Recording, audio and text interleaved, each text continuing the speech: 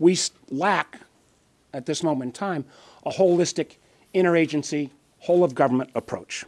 So instead of playing whack-a-mole on Huawei one day, ZTE the next, Kaspersky, TikTok, we need a more comprehensive approach to evaluating and mitigating these threats posed by these foreign technologies from these adversarial nations.